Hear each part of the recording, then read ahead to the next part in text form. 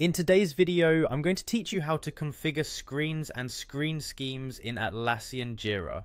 This process is essential for customizing your Jira interface to fit your team's workflow better, making it easier to manage projects and streamline your tasks. Let's get started. First, we need to enter the Issues section within the Jira administration settings. Navigate to Screens, where we'll be setting up our new screen. This section allows us to fully customize the fields and layout to suit the needs of your project. Once you're in Screens, click on Add Screen to begin the creation process. You'll need to assign a clear and descriptive name to your screen, along with a brief description. This not only helps you identify the purpose of the screen, but also assists other users in understanding its function. After naming and describing your screen, click Add to save it. Now that your screen is created, find it in the list and hover your mouse over it. On the right hand side, you'll see 3 dots. Click on these and select Configure from the drop down menu.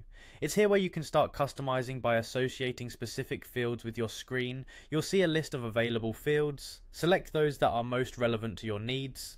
After selecting your fields, the next step is to configure the layout. This part is all about organization and ensuring that the information is accessible and logical for your team's workflow.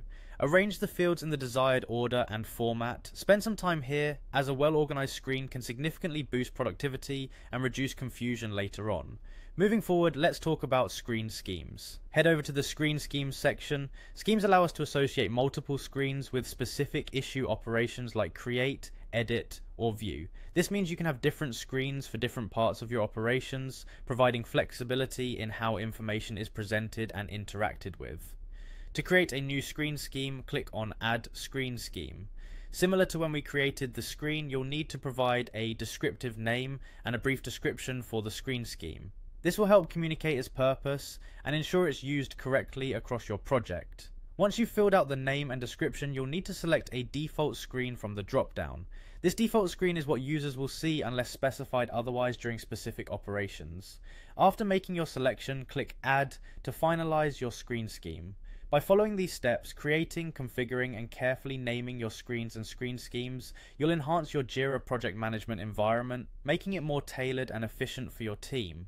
I hope you found this guide helpful. Feel free to revisit any of these steps as you continue to refine your Jira setup. Thank you for watching, and until next time, happy Jira managing.